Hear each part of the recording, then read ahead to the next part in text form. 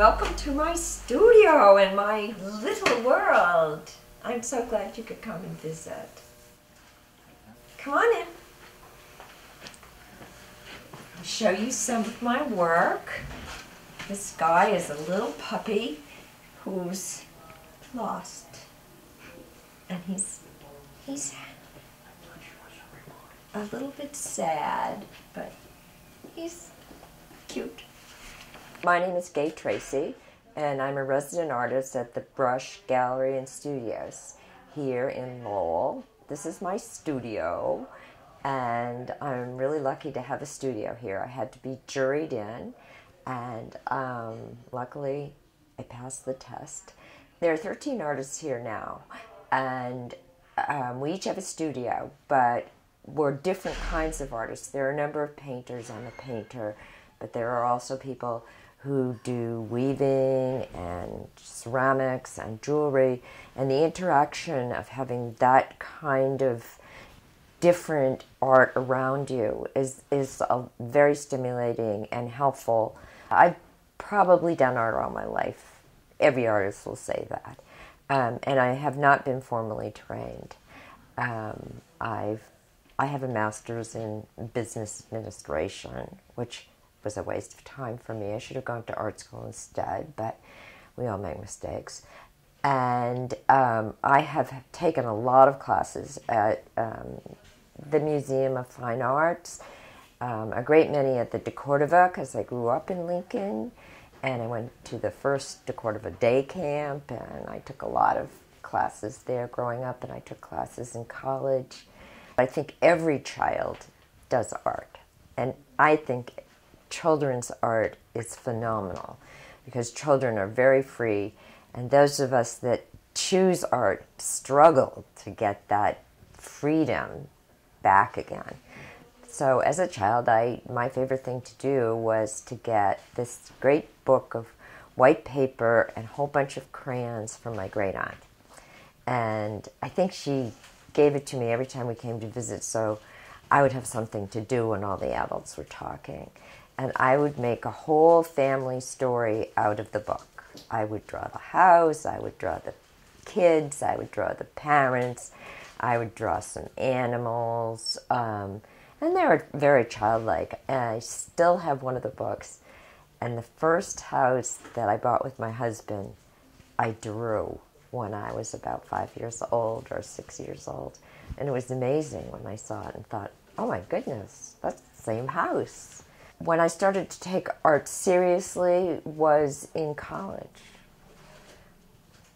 And that's when I started to paint.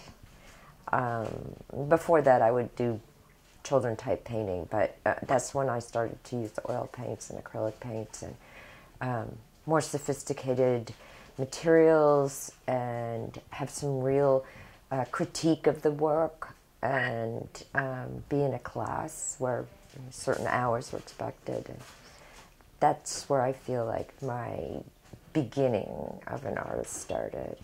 I've been at the brush for 13 years, and when I came here I hadn't painted for a while because I'd had a family and it was hard to paint at home with kids running around. So it was like beginning again, although it's like a bicycle, you don't lose that. And I thought I was going to paint people, and then I just started painting animals, and I like to paint emotion and motion, and I find that painting emotion, especially in dogs, is easier than in people. Dogs are very clear in what they're feeling when they look at you, and my dogs are very colorful because I love color. So my dogs aren't the color of dogs. They're pink and green and purple and brown and blue, and they have polka dots. But they do have certain expressions in their eyes, and their eyes are the favorite part for me to do, that expresses a feeling. And when you look at them, you can relate to that feeling. This dog is called Electrified. I think that comes from the dog's eyes. It's a Chihuahua or a Chihuahua type dog, and it has that feeling to me of, I just don't know what's going on. I don't know what's going to happen, but here I am, and I'm ready to go. Somebody named him Guilty Gus, and to me, that was perfect. He looks so guilty.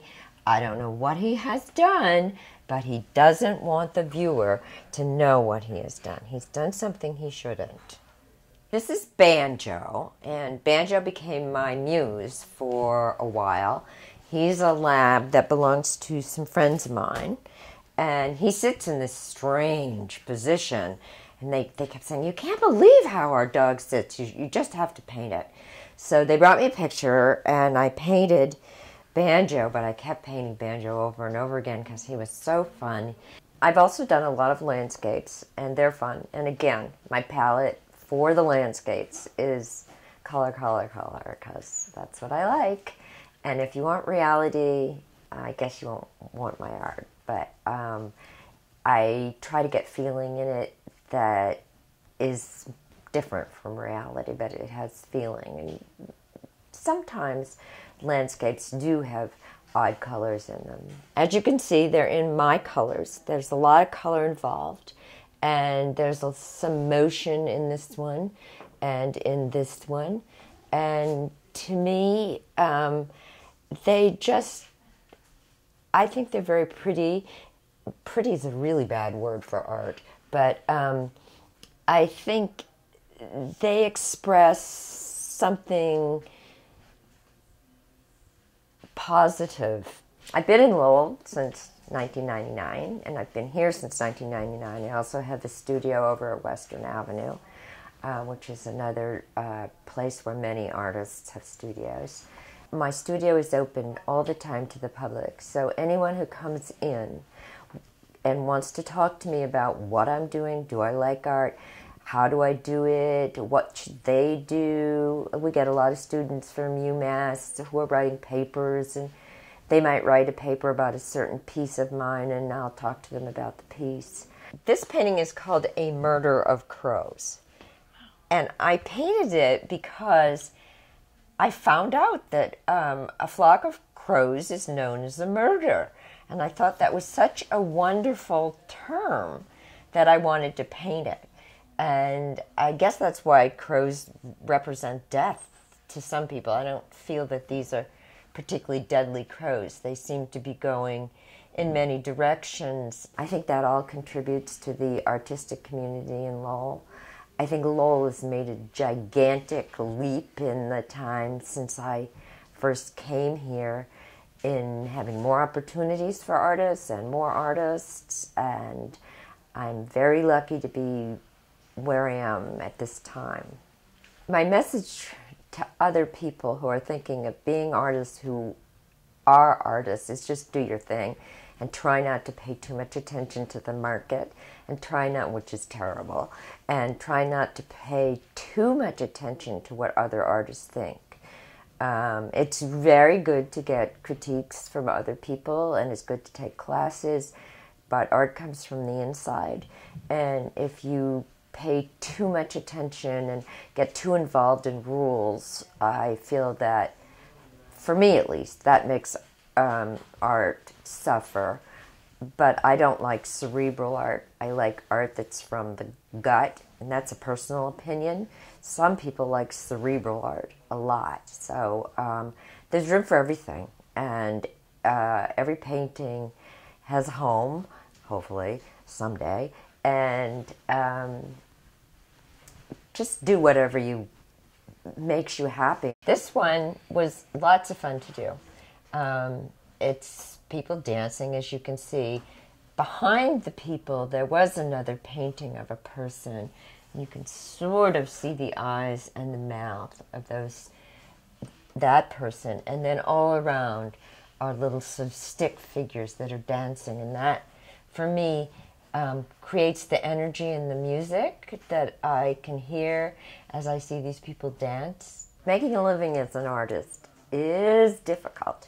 And Lowell has really been helpful in providing spaces for studios and having open studios that are well publicized, that bring in a lot of people. I think our open studios in Lowell is almost as popular as the Folk Festival. Not quite, but and it brings a lot of people in who learn about art, learn about Lowell, and I think it does great things for the artists. I think it does great things for the city. People are always surprised and say, "Oh, it's such a wonderful city. We didn't know Lowell was so great," and we get a lot of foreign visitors in here. The fact that we're in the national park is a huge opportunity for the 13 artists that are here, because we get a lot of visitors that are coming to the park and from many other countries. And that's exciting. The city's also been very good about trying to teach us how to market our work. For some people, that comes very naturally. I like to take those classes because for me, it doesn't come naturally. I would like to see some more workshops with professional gallery owners, owners from maybe Boston or Western Massachusetts or other states that could help us find out what they're looking for, what did they want in an artist, and there is somehow a wall between being a local artist, which I am, and I'm pretty well known in the Lowell area, but I'm not very well known outside of Lowell. I'd like to maybe attach myself to a gallery in another city, and I don't quite know how to do that. So workshops on that would help me a lot. When I paint cats, this is how they come out. They come out wild and angry and full of vigor, and that's because I love cats, but paintings of cats can be kind of tacky.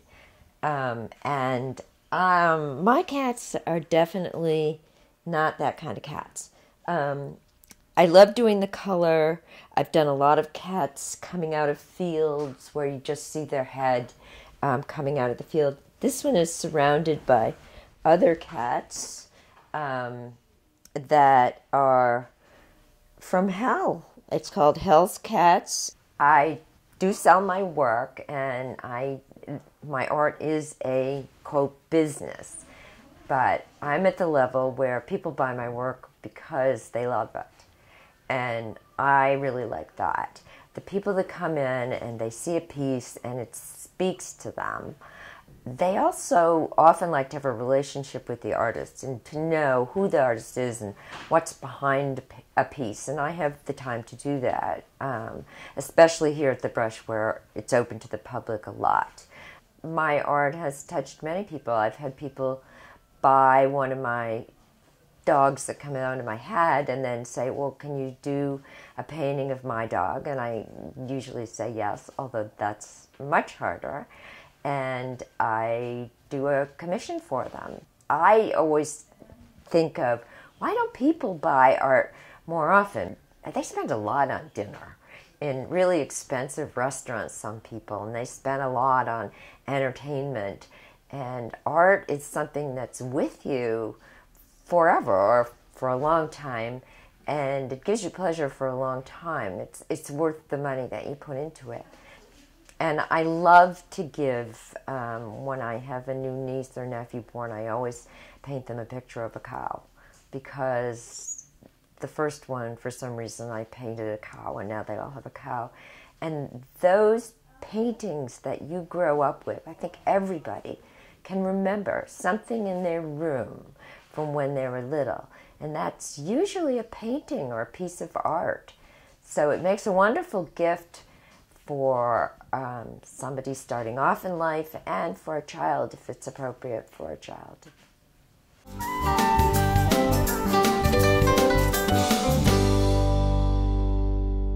My name is Frank Tadley. I'm a photographer. I live here at Appleton Mills, and I'm a fine art photographer. So I work on projects. I don't work on commercial stuff. I don't do weddings and things like that, which isn't to say anything bad about that. It's just not my style. I also do installations for museums and people. I do a lot of work for the Griffin Museum of Photography in Winchester and Magenta Foundation from Toronto. Basically, I went to NESOP, New England School of Photography in Kenmore. I was in the high-tech business for many years, 26, doing speech recognition. But that sort of went its own way and path, and I've turned to photography to fulfill my needs to express. I was in Vietnam. I was a medic in Vietnam, and I was able to get some camera equipment quite easily and cheaply. And so I started taking some pictures, and when I first came back, I did some more, and then I sort of put it aside as I got on with the other stuff and finished college and started working. And when I was working at Kurzweil Applied Intelligence, one of the speech recognition companies, there was a whole group of people there who were interested in art and things outside the work. And so we met, we talked, and eventually a bunch of us went to NESOP and took up photography. Photography is very interesting that way in that there's a large body of work out there to be seen and influenced by. I'm very fond of Paul Strand. I just believe his work is, especially with the black and white that you can see here. He has such a tonal range, but he also has such a feeling for his subjects. Robert Frank was another one. I've done a lot of work with the elderly and people and catching the moment. And Carter Bresson, his whole theory was about catching the moment. So lots of influences. Well, photography is interesting. There was a long time when it was not considered art. A lot of people looked upon it as a more mechanical, technical thing rather than artistic. Now, that's less and less, but it's kind of come back in a way with the digital business. So the reason I like to be a fine art photographer is expression, really. It's getting the story out. Whatever the project that I'm currently working on, I want to be able to go in depth and pursue that. It's not the same thing as a commercial venture. I want to pursue a body of work, variety in that body of work, but it's got to cover the range. It's got to have the feeling for the event or the people in it or the topic or whatever the project is about. Well, your style changes, particularly true in photography, your style changes a little bit based on the equipment that you have, which was getting back to the point before about whether it was an art or not, and people thinking because anyone could pick up a camera.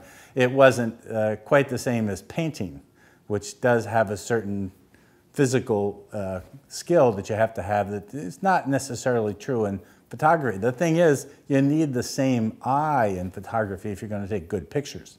So basically what's happened over the years is the development of the technology. Different kinds of cameras, better quality imaging sensors, the lenses are getting nicer.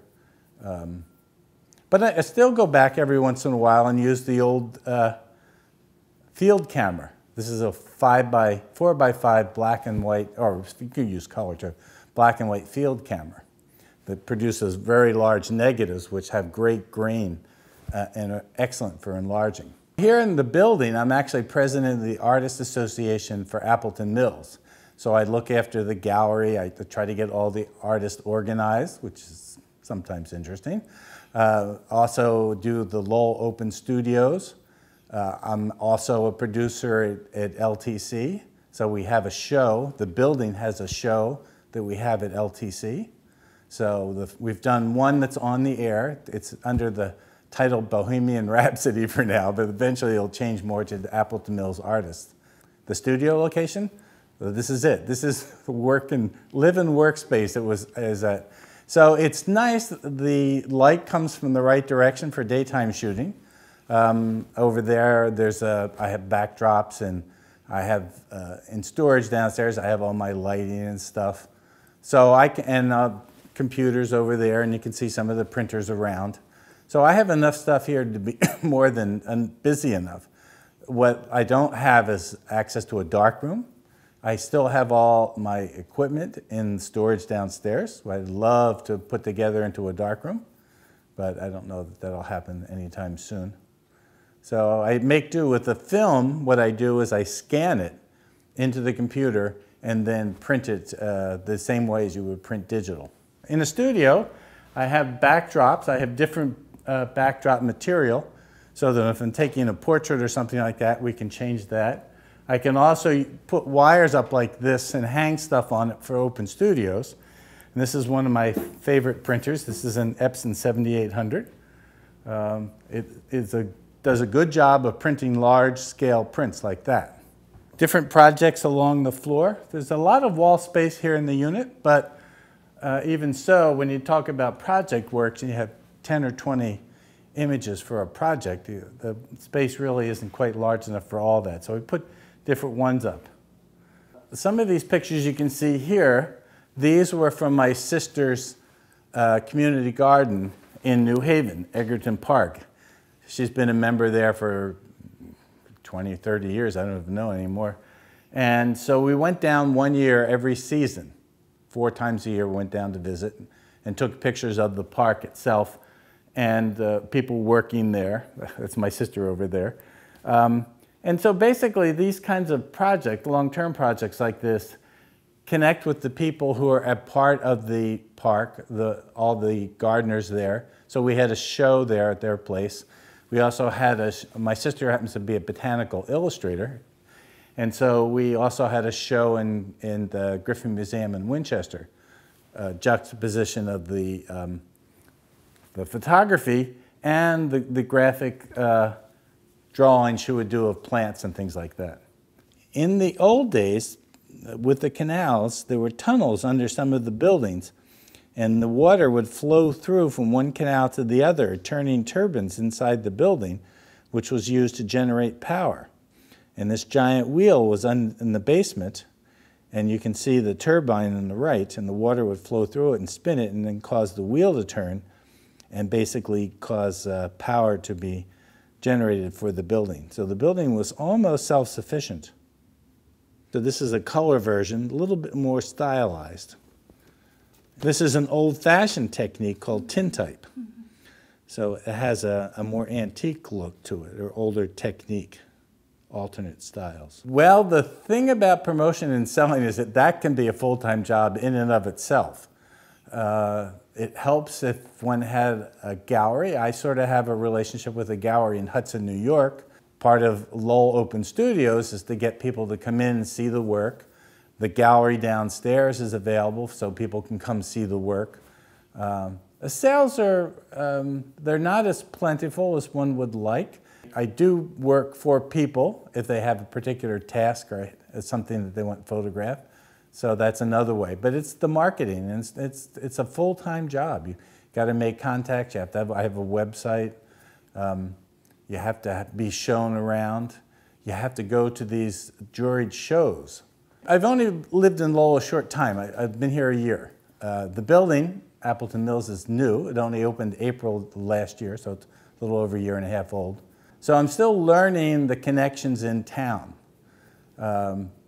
Be nice to have a gallery show in here at some place like Zeitgeist or something like that. I've been talking with them, and they're interested, but we have to put a show together. You make connections, you meet people, people come to see your work. How the town could help? Come on Lowell Open Studios and buy something. The Lowell Open Studio is a citywide event where artists open their studios. And in this case, I'll open this unit here that I live in because it's a live and work studio. And there's about 7 or 8 other studios in the building that will be open here at Appleton Mills. In the gallery downstairs, Artists League of Lowell, or as it's known as ALL, they'll having 12 or so artists in the gallery itself. And then around town, there's so many different places where you can go. There's brochures, you can find it online. If you Google Lowell Open Studios, you'll see a long list of both artists and galleries. The name of our gallery is Millworks, and it's online for the Lowell Open Studios. We don't have a website for it, but you can find it there. This panorama up here is from Yosemite. Went there on a field trip in 2010, that summer. It was a great time. And that was taken with successive pictures. And there's a program that you use to stitch it together with and make one giant panoramic and print it on the printers. you have to work. You have to work a lot. Basically, for a photographer, you have to take a picture every day. You have to really delve into it and not just take a picture. You have to understand it. You have to look at the framing. You have to look at the project you're working on. You have to see what you've captured. And so you want to get to a point where you're not just whipping your camera out and shooting off 100 shots. You're studying what you're looking at.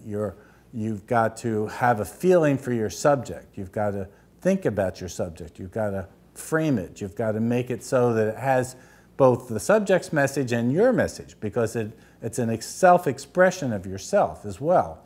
And part of that comes from how you're doing your art, what you're looking at, the kind of subject you choose. But then once you've chosen a subject, you've got to get the story out from the subject itself.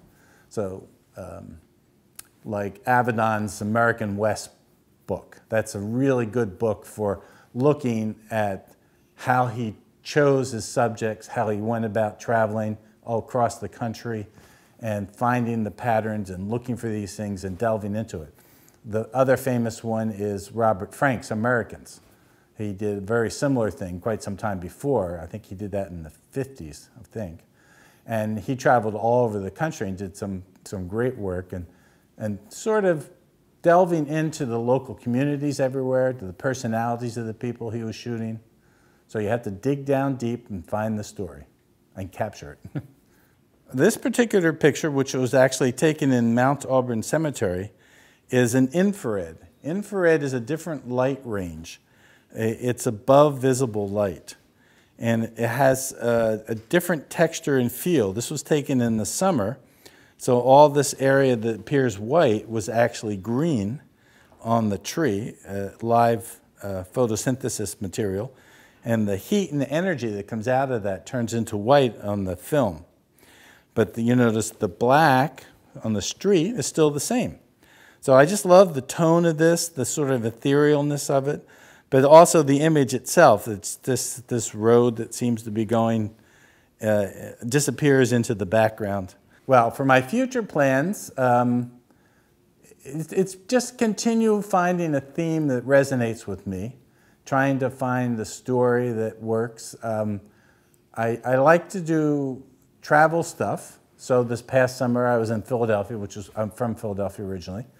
And so we're looking at neighborhoods down there. We went to the old family manse, looking at the houses that my great-grandparents lived in, stuff like that. So that was kind of interesting, and capturing the neighborhood now and stuff like that. So maybe putting that into some sort of project. As I was saying before, with the black and white, the pizza ovens, the tone, that's really about the tone, but it's also about what people see and don't see. In other words, you come into these places all the time to get something, but you don't really look at it, And so I just want to capture the tone of those ovens, the beautiful color of them in black and white, and then just sort of see how that works together.